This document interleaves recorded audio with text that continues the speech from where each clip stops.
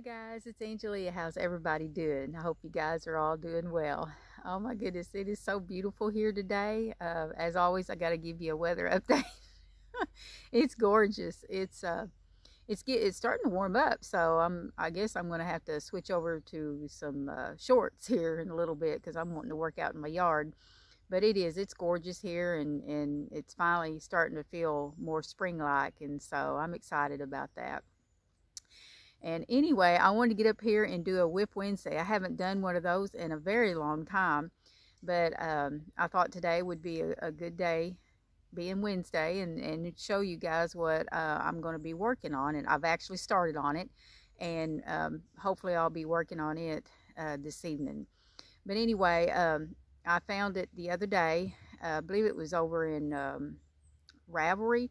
And so as soon as I saw it, I was like, okay, I gotta make that. That is so cute. And right now I've got the spring fever, and so I've been wanting to make some things for my house, and I'm really wanting to get me some more house plants. Well, being that now that I can have them, but I put them in my bedroom, and because I have to keep my door shut because I have a CPAP machine, and so I don't need all the cat hair trying to get into that, so I have to keep my door shut. Plus I don't need one of my kitties to want to chew on something like the cord. And so didn't want to take that chance, so I keep my door shut, so they're not able to get in there. So I thought, well, I'm going to get me some house plants, and so I ended up getting me some that were like non-toxic. I don't want to get anything that would harm my kitties or anything like that, in case one of them did get in there and I didn't know it. and I would really like to have them in my living room, but I know my cats would mess with them. And so hubby made me a plant stand, and I do have a few sitting in there on the stand that he made me.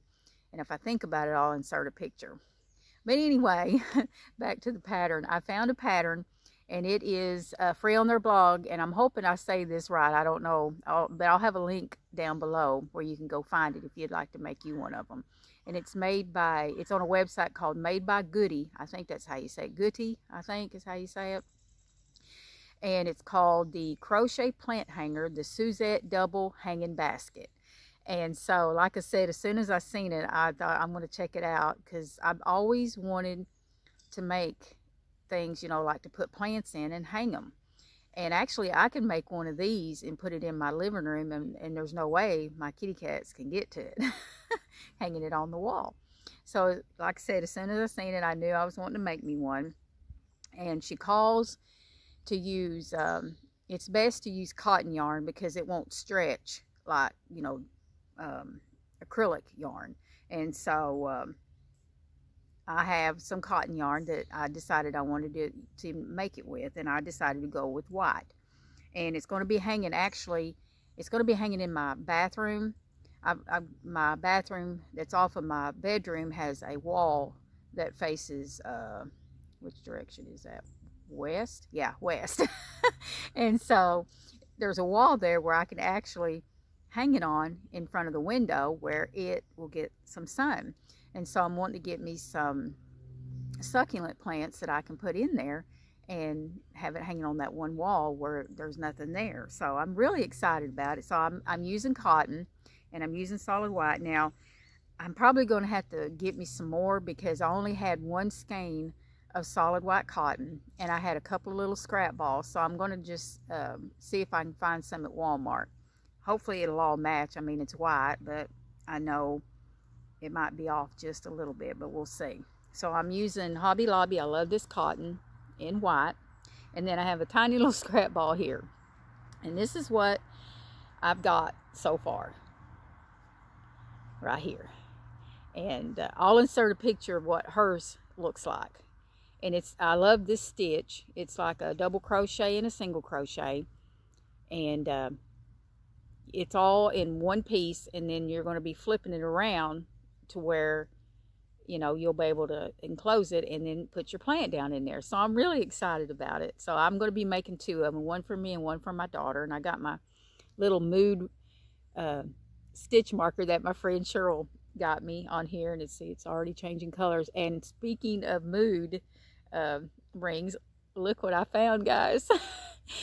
This is kind of funny because, you know, I'd been talking on my last video about how I would like to get me another mood ring because, you know, back in the 70s I wore one, and even later on. And, you know, as a kid, my friends had one, you know, and when during class or after, in between classes, we would always meet up in the hall and say, hey, you know, what color is it now? You know, what mood are you in now? So anyway, I happened to be looking for some jewelry that it just came to my mind, and I thought, I know I've got a ring like that. Not the mood ring, but it was another kind of a ring. And so I went looking in my jewelry box that I had stored away, and when I opened it up, I seen this ring in there. And I thought, what is that? That almost looks like a mood ring. And so when I got it out, I put it on my finger. It was darker than what it is there, but I thought, I don't know. So I had my husband put it on, and I said, put this on and see if it changes colors, and his started turning green. So I knew then it was a mood ring. So I've been wearing it ever since. So I'm excited about it. I can't believe I found a mood ring that I had all this time because I was fixing to order one. But anyway, it matches my little mood stitch marker, and I love this so much. But anyway, that's what I got so far. And if I remember right, they're going to be triangles, because this will turn, you know, it'll keep getting bigger, and then it almost looks like a tree, and then it goes back out again. So it's a lot of fun to make, and I can't wait to get them done and hang them on the wall. And yeah, so anyway, it's free on her blog if you'd like to make you one too. And I'll put, like I said, I'll put the link down below.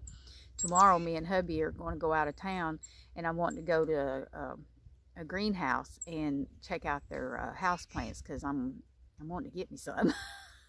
Now that I know I can put them in my bedroom and keep the kitties from getting a hold of them, unless I make me one of these to put on the wall.